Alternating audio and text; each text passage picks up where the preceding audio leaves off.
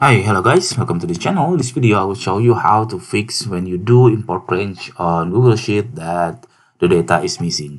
So I will demonstrate the common people do import range. So I will equal to import range, and then I put the link of another Google Sheets, for example this one, and then put the link and then comma and then put the address of the string.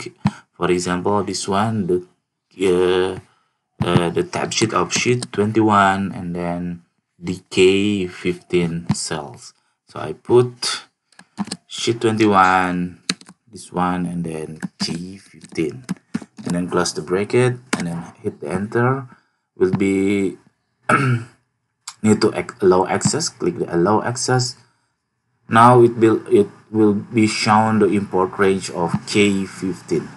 But the problem is when you do insert some range above and then the data is have the offset of previous your input cells.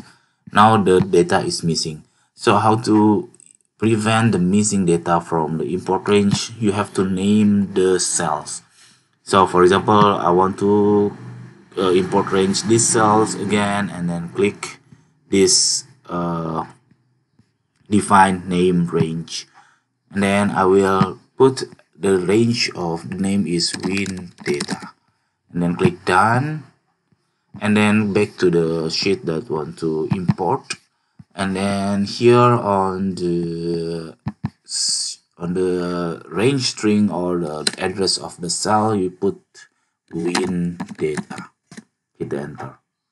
Now it will be returns the win data. Even if you move these cells, for example move to here, it will not be missing of the data. Okay, that's it, this tutorial. I hope it's helpful for you. If it's please subscribe our channel, and then if you have any question please put on the comment below. Thank you, bye.